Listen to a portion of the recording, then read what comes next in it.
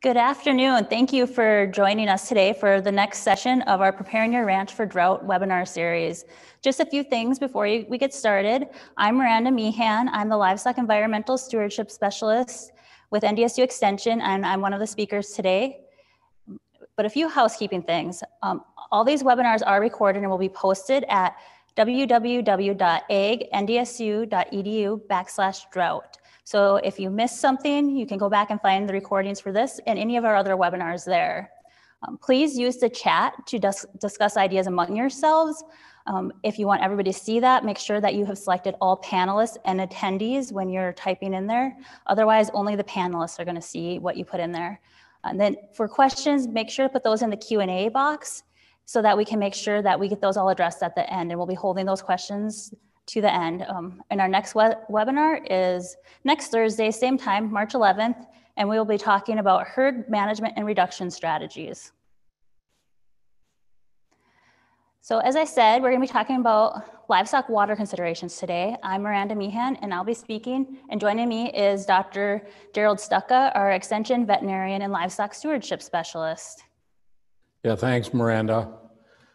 So Miranda and I are going to switch back and forth a couple times here, but it's good to be with you this afternoon. And I think everyone in the audience understands how critical water is for livestock. And so just a couple of statistics here to keep in mind that most of our bodies and the bodies of livestock animals are water. If you think about it this way, when we look at that third bullet point of 10% loss of body water equals death, we sometimes get scouring calves or calves with diarrhea in the spring, and if they're 10% loss even on a 100-pound calf, that's 10 pounds of water that they've lost. So think about that as you try and rehydrate an animal that's really dehydrated to that point, and how difficult that is and how much water it actually takes to rehydrate an animal. Another issue that comes into this discussion is when we talk about shrink, when we transport cattle, and how easy it is for an animal to lose 50 pounds or more just by not having enough water and being on transport. So it's a critical issue for livestock, and it's important for understand for us, not only the health situations, but how important water is for the life and health of that animal. So these are just, gives you an idea of the water requirements based on, what their production category is and based on how big they are. You can see here some references, for example, a dry cow and heifer, the difference between when the outside temperature is 60 versus 90. At 90 degrees, they're drinking twice as much water as they were when they were drinking at 60. And I'll just drop down here maybe to finishing cattle, because this is sometimes where it becomes really critical. And again, just look at the difference. Let's take a big 1,000-pound animal. The difference between 60 and 90, again, is doubled. And one of the things that we see in animals, especially in feedlots, a lot of times we have these automatic waterers, and there's a lot of times not enough space around those waterers for them to drink many at a time. And so the issue of that animal being able to get enough water intake when it's really warm and humid becomes really critical when we see how much they actually need and how much water has to be available for several animals at a time. So critical issue, this is just an idea of how much they actually consume. So we're talking mostly today, though, about water quality as it relates to cattle on pasture. And many of us have lived and used water. Well, it's an interesting issue. In North Dakota, we call them water holes. In Texas, they call them tanks. In Kansas, they call them ponds, but they're basically all the same thing. They're just kind of a dugout in which water runs off the hills and into this dugout or tank or pond and carries everything with it. So obviously there can be many different things in that water that's now being consumed, not only by adult cattle, but also calves as well. And there can be bacteria in there.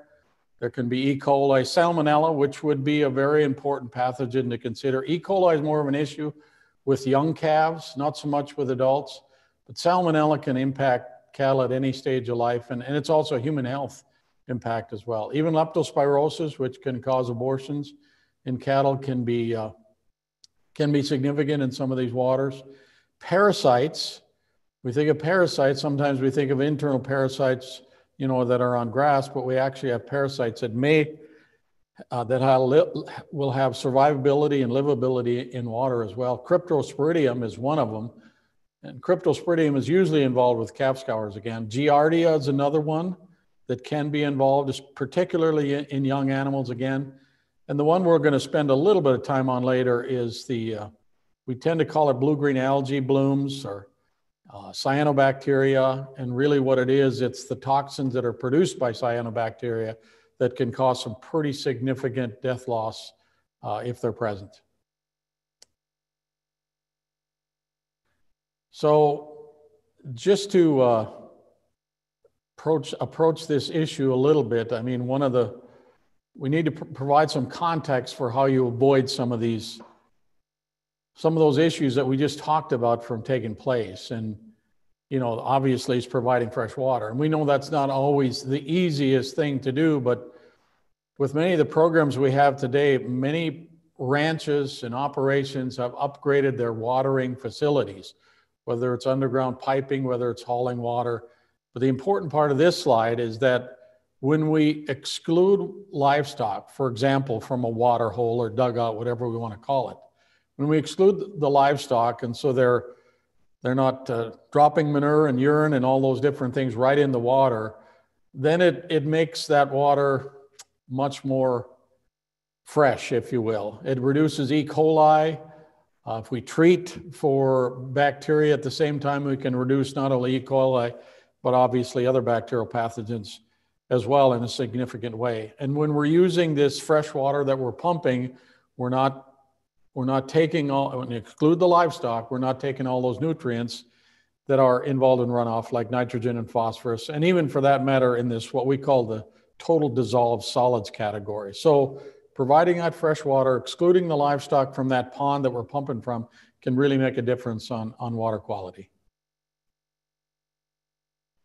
You know, this is a really interesting slide. When I looked at this slide, and this is Miranda's slide, and I thanked her for putting this in, because if you think about this, let me just focus on clean water increases average daily gains. Let's look at the calf slide there.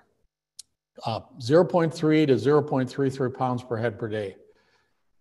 This slide indicates to us that having clean water is just as important as implanting a calf in the spring. I mean, that's the level of significance that clean water can bring to these livestock. And for yearlings that are running on grass, you know, a little bit less, but they're bigger animals anyway, anywhere from 0.18 to 0.24 pounds per day. That is a huge improvement in gain just from clean water alone.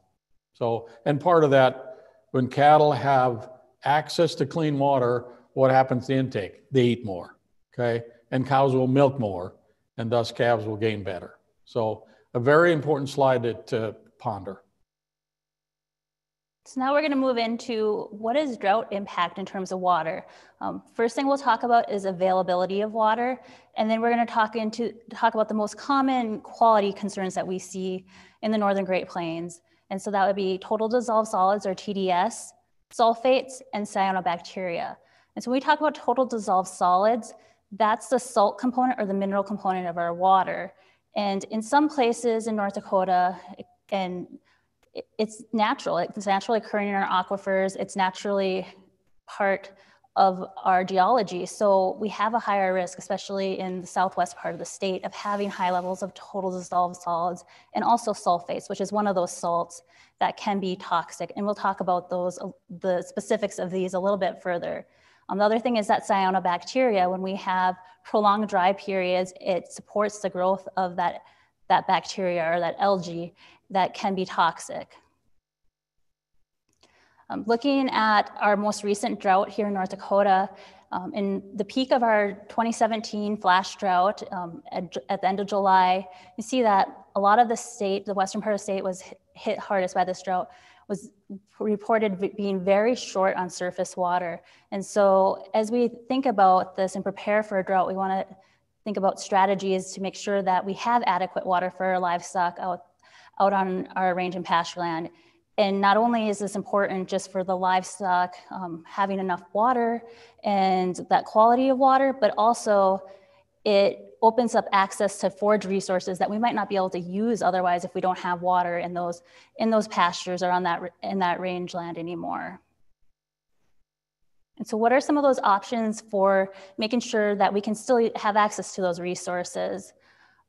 And so thinking about the short-term solutions as we're maybe preparing for a drought this year is, as much as we don't want to do it, hauling water is an option. I know people groan about it, but if you can't use a whole pasture because you have no water, you're losing a lot more than you are at the expense of time of hauling water. And so if we're going to be hauling water, we need to think about tanks and barriers to keep those livestock out of those tanks. Whether those are another option is portable tanks. You can see a picture of a portable tank option on this slide.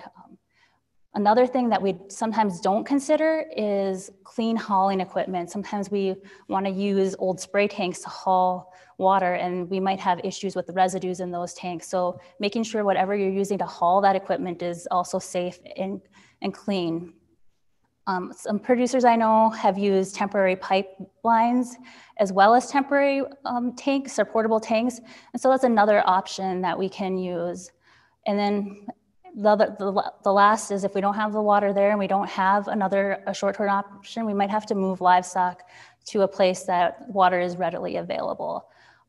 I don't know if anyone's on that's used any of those solutions, but it'd be interesting. I think those of us on would be interested to hear what you've done in past droughts. So if you want to put those in the drought or in the chat box, and we can see some other solutions. Looking long-term, putting in that infrastructure, I think when we talk about rangeland and grazing infrastructure, the biggest bang for your buck comes out of adding water infrastructure. It opens up so many different things for you, whether it's additional grazing resources, flexibility in your grazing system. And obviously we've seen from the slide earlier that those gains too. So it pays for itself in the long run. And there's a lot of data that supports that. So whether that's connecting to a well, rural water, or installing pipelines and the infrastructure that goes with that. And there's lots of programs out there that will help you help with cost share for this type of infrastructure. So now we're going to move in and chat a little bit more about the specific water quality concerns that we see during droughts. So again, that reflection on 2017 drought, and this is just from North Dakota, but if you look on the right, there's a photo from an article, and that's from Canada, but we've seen this was pretty common during that 2017 flash drought in the Northern Great Plains. There was lots of report of livestock death due to high sulfates in water sources. And it caught a lot of people off guard. It wasn't something they were prepared for. Mm-hmm. And so thinking about that is what we're hoping people will be more prepared this year if our drought does progress. So as part of our efforts with an extension to help address the drought and provide solutions, we promoted a lot of water screening and testing. And so our county agents in 2017 during that drought collected 126 field tests or field screenings of water. So they used a TDS meter similar to this one here, which is probably difficult for you to see, but a handheld TDS meter. They're around $100. You can get a decent one to do a field screening. And if that field screening reached a certain threshold, then water samples were collected. We collected 94 water samples, and of those, 82 of them were toxic to livestock, and the livestock had to be moved, or another water source had to be developed or found. Mm-hmm. And Jerry, do you want to talk about some of the other impacts we've seen in 2017? Yeah, just briefly. I'm still focused on that sulfate in the water in Saskatchewan cattle, and so it can happen in North Dakota as well, obviously. And so I think what Miranda's driving at it, we need to pay attention to our water sources, especially in these dugouts.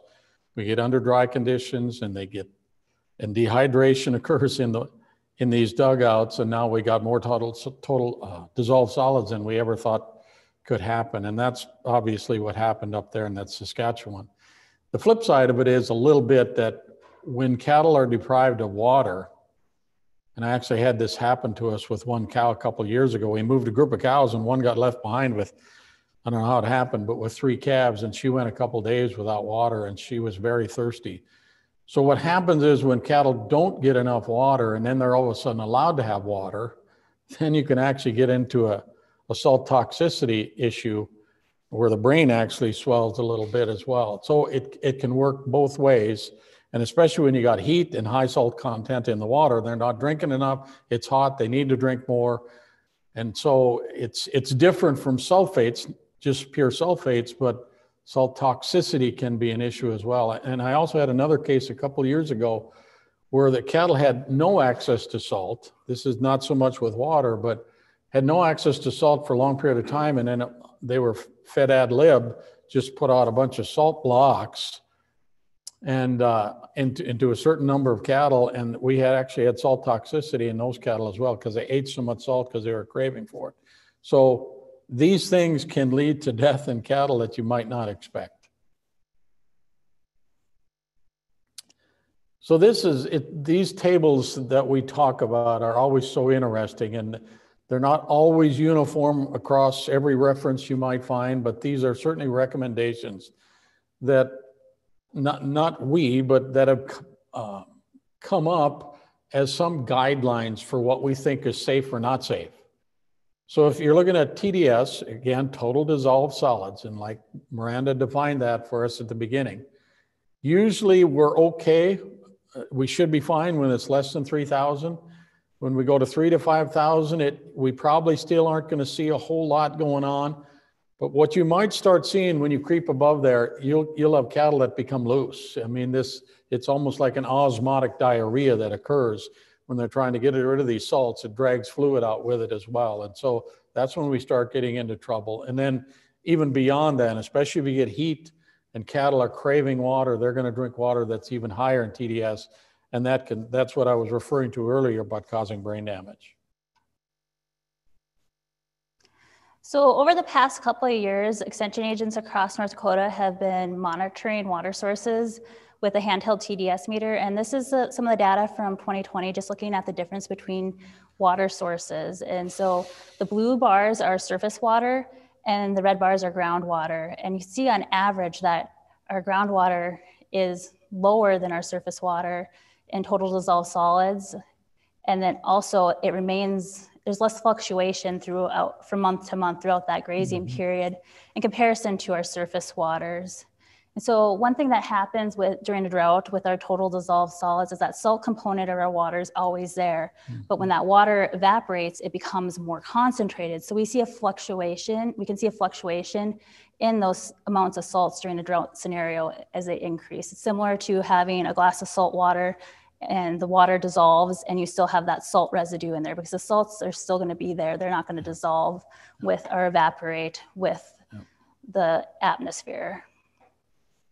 And this chart, it may seem a little skewed. This is from the same project, looking at just surface water alone.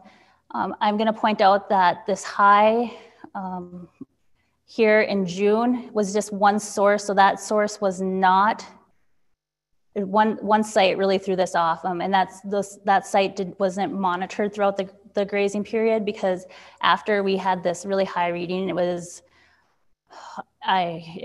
astronomical.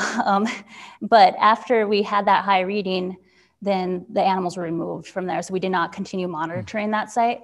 And so I know we think that we get a little rain and some runoff, that if we had poor water quality early in the season, that's going to help. And it will help to an extent, but it's not going to have a dramatic influence on that overall water quality necessarily. So it makes it really important that we continue to monitor throughout that grazing period. So how do we monitor? I talked about one of the tools and I recommend is using a TDS or electroconductivity meter to screen our water samples or waters. And they're affordable, it's easy to use, and it can give you a baseline. And instead of sending a sample to a lab every month. Or you can go out as you're checking pastures, check your water as well. If you have a reading that's over 4,500 parts per million, since there can be some variability and some things in our water that confounds the readings with these meters, we recommend you submit to a lab for further analysis. And the one thing that I really stress is before you start using one for the year, make sure that it's calibrated properly and that you're getting proper readings off of that. And we have some videos that can, with an extension and publication that steps you through that process. Also, most meters do have a calibration solution that they come with that'll help you through that process as well. And just as a rule of thumb is that sulfates, when we're looking at our TDS, sulfates are typically 60% of the TDS, but that's not necessarily the case everywhere. That's just what we've seen in North Dakota. And so it's not a hard and fast rule. So there's other methods we can use to look at those sulfates a little closer. Yeah, so it's to zero in the sulfate issue a little bit more. And remember that they are a component of the total dissolved solids, but sulfates by themselves present some unique issues in terms of the health of the cattle. And again, these are guidelines. Cattle and sheep, total sulfur in the diet should be around no greater than actually 0.4%. And then we also have different sources of sulfur, comes from not only the diet, but of the water as well. I underlined that concentrate, 85% concentrate ration for a reason, and that's because as rumen pH decreases, which it does with a concentrate diet, the amount of H2S or hydrogen sulfide gas in the rumen gas cap increases. And so that's why the parts per million and the diet may be a little bit less in sulfur, just so we avoid those bacteria that convert that sulfates into H2S gas. So it's a little bit different depending on what diet they are. And again, these are just recommendations concerning sulfates alone, less than 500 parts per million in calves and less than 1,000 parts per million in mature cattle. But again, depending on the diet. Just want to talk specifically about some of the issues surrounding it. One of the things that we're pretty sure what happens with some of these high sulfate water sources is that molybdenum, which is another element, combines with sulfate, and then it messes up livestock's ability to absorb copper and even release copper. And so one of the symptoms you might see in a group of animals that there might be high sulfates and you're not really noticing anything, but you might start experiencing some issues associated with copper deficiencies. And that's health related, immune status related. Even sometimes coloring of cattle is related to copper deficiencies. One of the things we talked about, and this is not written in stone necessarily, but black cattle tend to get a little bit of a reddish tinge to their hair coats. Now that doesn't tell us that that's copper deficient, but it's one of those signs that can result when we have this situation with high sulfates and it combines with molybdenum. The other thing too would be loose stools, and then finally when some of these water issues become high enough in parts per million with sulfates, we actually see central nervous system symptoms. And I think the next slide, do I have a picture of that? I think, yeah. So just looking at an animal with central nervous system problems, you can't always make a diagnosis. I mean, we have everything from rabies to lead toxicity to thiamine deficiencies to nervous coccidiosis. So we're not always sure, but when we look at an animal and we recognize, make the diagnosis that it's something wrong in their central nervous system, which is obviously the brain, and we know that there may be being fed water or some byproducts that are high in sulfates. Some of the things that we think about quickly are a disease we call polioencephalomalacia, and that just means that parts of the brain are actually undergoing a little bit of necrosis. And go to the next slide, Miranda. This is just a little bit of a schematic to how we think this actually takes place. Now, there may be some that don't necessarily believe in this inhalation theory, but when high sulfates are taken in, it's reduced to it ends up being converted into hydrogen sulfide gas. And we talked about that gas cap earlier. And so what animals do, the ruminant animals naturally eructate. And so they eructate hydrogen sulfide gas, and it's believed that some of that gas is actually inhaled with that eructation process and goes to the lungs, which is rapidly absorbed. And hydrogen sulfide gas is extremely toxic to cells, and particularly cells that have a high oxygen requirement, like the central nervous system. And that's why you tend to see central nervous system problems associated with hydrogen sulfide gas that we have characterized as polyencephalomalacia. There's another term we use. It's the same term, but it's a little bit different. Thiamine deficiencies also can result in polyencephalomalacia. Just a little bit different pathophysiology with that one, but this one specifically related to sulfates. Okay. This is and I intended to put a normal brain on here. This is an abnormal brain where I've taken that brain and I've just cut it in half from front to back. So it's what we call a sagittal section of the brain. So you can see all these little divisions in the brain. And what you should see as you go to the outside there, in one layer, that layer. That layer should be much more developed, much thicker. And we're actually getting necrosis. It's called cortical necrosis of the brain. And so that we now understand why we see some symptoms related to central nervous system disorder, because that's what it is. So anyway, I just thought you'd be interested in looking at a brain that was diagnosed with polyencephalomalacia. Okay. So how do we monitor sulfates? Again, the best way is sending a sample to the lab, but a nice, easy way a tool that we can have on hand is sulfate test strips. You can get a packet of 100 of them for around $40 on Amazon. I've seen them, and so they're accessible, and it gives you a range. It's like using a litmus test strip in chemistry when you're in high school.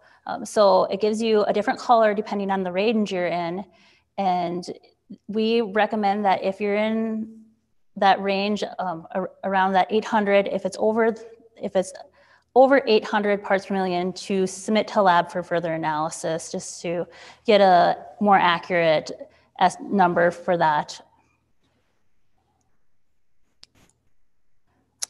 The other thing we're going to talk about is cyanobacteria. And this last year, we had a number of cyanobacteria blooms across the state of North Dakota. And they started happening a little bit earlier. We had warmer weather. We think maybe some of the flush of the fall flooding the previous year brought nutrients into some of our water sources. And so what causes a cyanobacteria is excess nutrients in that water source, specifically nitrogen and phosphorus. And kind of like your salts, once they're there, they're very difficult to get rid of, especially that phosphorus component, because that ties into the soil particles within that water source, and so once those get stirred up, it stirs up that phosphorus, and it becomes resuspended in that water source. And so it's very difficult to get rid of those nutrients without putting in some type of perennial buffer, excluding livestock, because they're adding nutrients as well as just nutrients that are coming in from runoff. And so once you have had a cyanobacteria bloom, we really want you to monitor those sources closely. Blooms can develop very rapidly under the right conditions. And so we see those hot, dry conditions. If we have a shallower water source, we used to say that around July, the 4th of July is when we would start to see them, but we've been seeing them mid-June in the last couple of years. So is monitoring earlier, and this site in particular, I was out doing some field research, and one day there was not bloom. The next day we came back, had lunch at the spot, and this bloom was present. So they develop very, very rapidly and can be toxic to a wide range of animals and humans. Yeah, that's right, Miranda. And sometimes they're not as dramatic as this even. Sometimes they can fool you a little bit. And in fact, a couple of years ago, I remember Lake Erie, that big lake. We usually don't see it in big ponds of water, do we, Miranda? So I don't know exactly what's happening. I guess the message is don't think you're safe just because you have a huge area that your cattle water in, because it can occur in large bodies of water as well. And it doesn't have to look this bad for you to have a bloom. And what we're talking about is these algae. We call them blue-green algae because that's the color it looks like, but it takes certain species of these cyanobacteria to produce toxins. And so the unfortunate part of this toxicity that you rarely get a chance to even see a sick animal. They're usually dead. And it's neurotoxins and hepatotoxins, which means toxic to the liver. And neuro obviously means toxic to the brain. So the symptoms are usually dead cattle. And if you have even an inkling that there's been an algae bloom that looks something like this or not even this bad, be real concerned. The other thing too is that other mammals can be harmed as well. Dogs in particular, human beings. So this is nothing to ignore. It's a critical issue to always be aware of in these bodies of water that our livestock are watering out of. So unfortunately, because there's so many different types of algae and not all of them produce a toxin, visual observation is really the best way to monitor for a cyanobacteria bloom. There are tests for it, for the toxins. They're very expensive and there's not very many labs that do them. I think the one that we would use would be in Florida. So it's pretty spendy. The veterinary diagnostic lab at NDSU can look at, if you send in a sample, they'll look at it for the presence of the algae species that produce those toxins, but we don't know a toxin level or if that toxin is for sure present. We just know the species that produce that toxin are present. But due to how rapid these toxins can act, you don't want to take the risk. So what we typically recommend is if you see a bloom or you think you have a bloom, remove those livestock from that pasture or exclude them for that water source so they can't access that water source, and utilize a different water source at least until you can get it tested and know what you're dealing with. And unfortunately, there's no research on intake levels of toxins and thresholds. So it's really a guessing game, and it's not a game that we like to play with, I guess. So if you are wanting to sample a water source, if you've screened it and you have a high TDS or sulfates, or you think you have a cyanobacteria bloom, we have developed this livestock water testing guidelines to step you through the process. This one also has some of the common labs that are in North Dakota and the pricing for those labs and what you would ask for, because some of them have different screenings that they would use.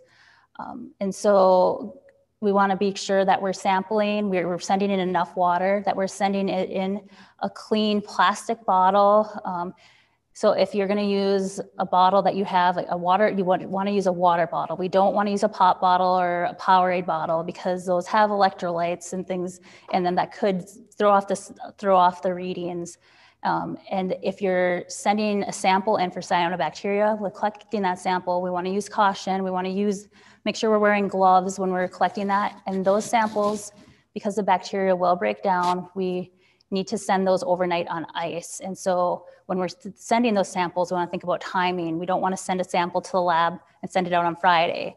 We want to wait until Monday to send that out so that they get it in a timely fashion and they can still conduct the tests or the analysis that they need to conduct to tell you if those toxins could be present. When you get a water testing report back, they all look a little different.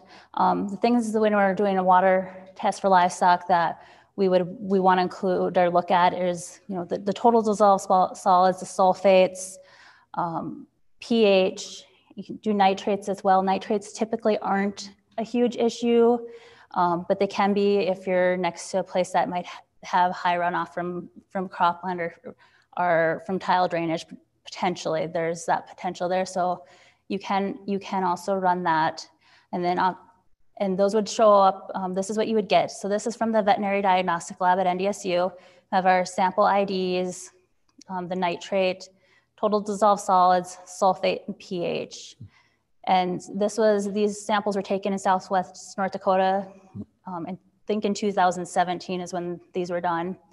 And so you see that we have some pretty high levels of total dissolved solids and of sulfates on some of these water sources. So alternate water sources needed to be looked into for several of these locations.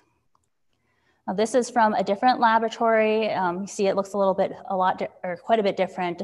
It's a little bit harder to find things on this one compared to the one from a veterinary diagnostic lab, so we have our pH here, and they had other minerals looked at as well. We have our sulfates here, and then our total dissolved solids.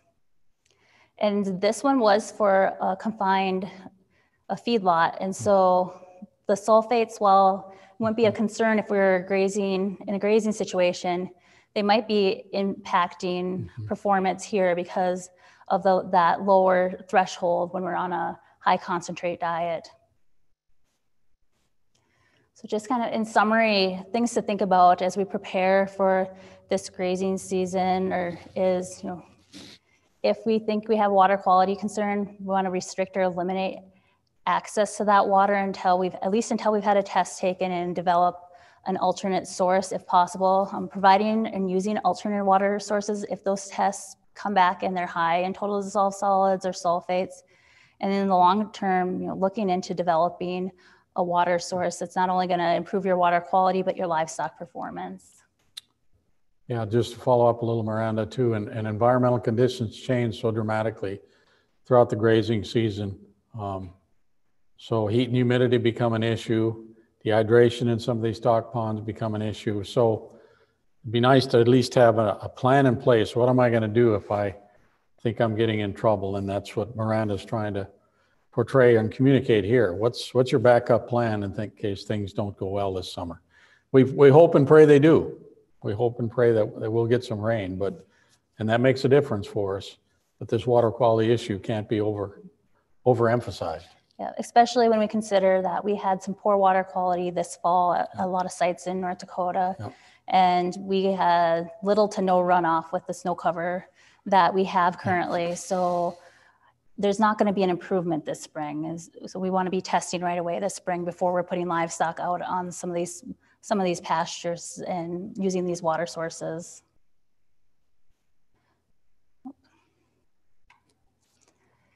And I think we can open up for questions if there are any questions. And there's Jerry's and my contact information. Before we head into questions, I'll just kind of do a quick reminder that our next webinar again is next Thursday at 1 Central Time, and we'll be talking about herd management and reduction strategies. Thank you. Well, there are a few questions. Hi, this is Carl Hoppy. There's a few questions that came up in the chat box as well as the question and answer, but one that I'd like to repeat for you is, what might be the epigenetic concerns in the cow, bull, or future breeding stock if forced to consume water with TDS levels up to 3,000 parts per million? Did I hear that question right, Carl? Say that again. What might be the epigenetic concerns in the cow, bull, or future breeding stock if TDS levels are up to 3,000? Yeah, I got the answer for that one. We don't know. I mean, think about this. We are just beginning to understand a little bit better about genetic expression, and there's an environmental influence on genetic expression. And when it comes to water quality alone, I would expect there would be one, but I don't know the significance of it. I don't know what levels it would impact genetic expression, what you're talking about.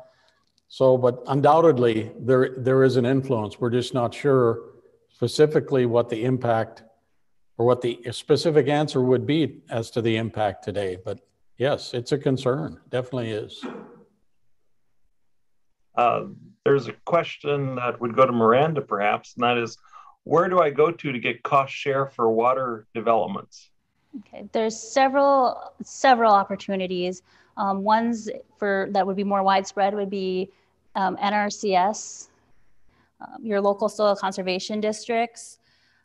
I know in North Dakota, depending where you're at, you might qualify for some programs through the Game and Fish. Through this, one that I can think of specifically might be the Save Our Lakes program. And that one, I know in some instances can provide 100% cost share. So that's a really good program if you can utilize that.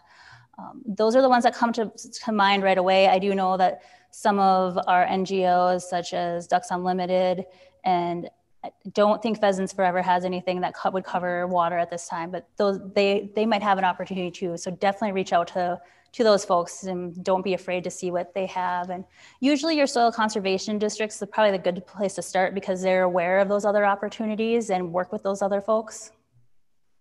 Great. Here's another question. So does livestock water quality affect all species? In other words, sheep and horses? Are they more susceptible or less susceptible? That's the question that was asked. Well, they're all susceptible to it. I mean, mammals have kind of the same susceptibility when it comes to these water quality issues.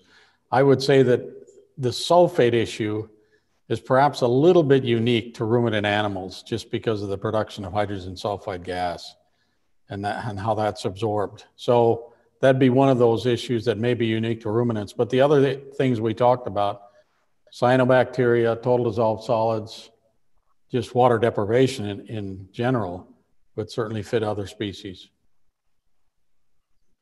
We got a few questions, and here's another one. It talks about in a spring well development, it has some in a spring well development, it has some rusty red mass floating in the water tank.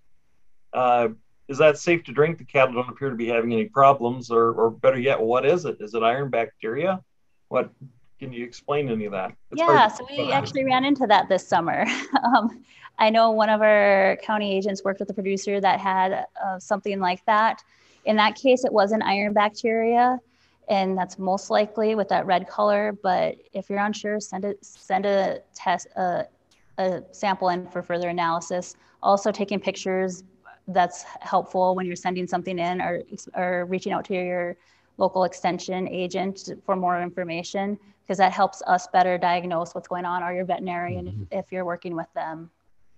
Carl, just let me follow up a little bit with that. And in some of these big tanks even that are fed from well water, you'll get algae growth in there, a lot of it. But if you think about it, we shouldn't have some of the contributing factors that go into this algae bloom, presumably not high nitrates and not high phosphorus when we're taking it from a well, as evidenced by some of Miranda's work with well water. So you'll get algae growth in some of these well water tanks, but it doesn't seem to be harmful at all. We just go ahead and take a fork and clean it out every so often. And there's some pretty good resources that can give you some solutions for preventing algal growth in those water tanks. One of the simplest ones, and that's relatively safe, is using household bleach in those tanks. Some people use goldfish, so there's also some solutions there. But like Jerry said, that with those, it's not a cyanobacteria concern. Typically, it's just an algal growth in those tanks.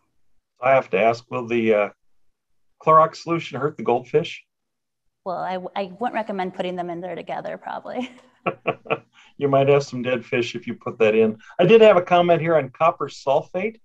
That appears to be used at one time in the past. Is that still viable, or is that something that's not recommended now? Or it really depends on your state and their regulations. In North Dakota, we want to be careful because it is a regulated substance, and so we want to make sure that we're not putting it on a water body that connects to other surface waters, because it kills off other living organisms in that water and not just that bacteria.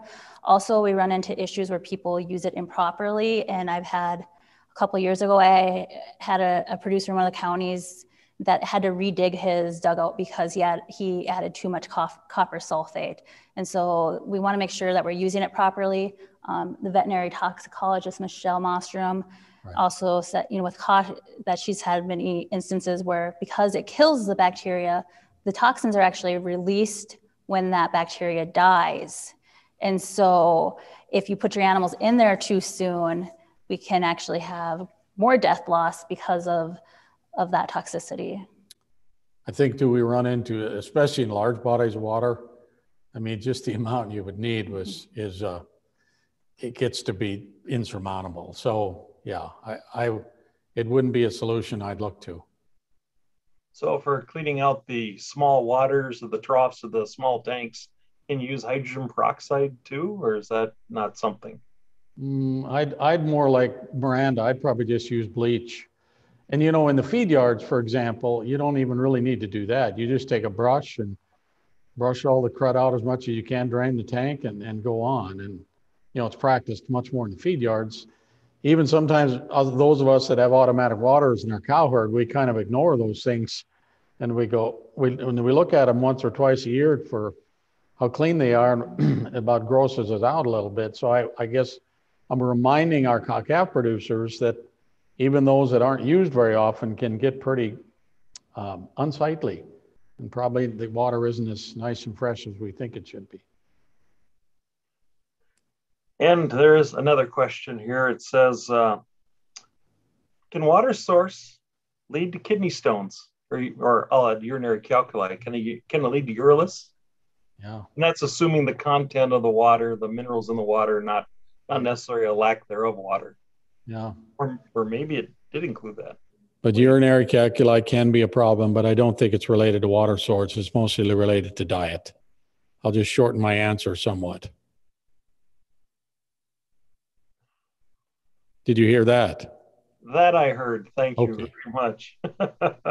Thanks, Carl, for moderating this session. And thanks, Miranda. And thanks for everyone that's on. And this is a recorded session, so you can go back and look at it again, perhaps even during the summertime when it's environmental conditions have changed. So thank you so much for being part of our program, and I'll hand it back over to Miranda.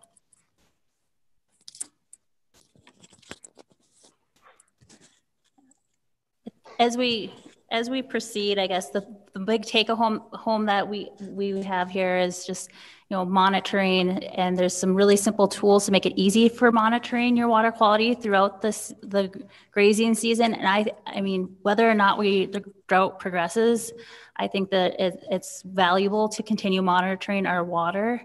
And and it's pretty simple, and it's a pretty quick, cheap test, affordable. So it's well worth the value.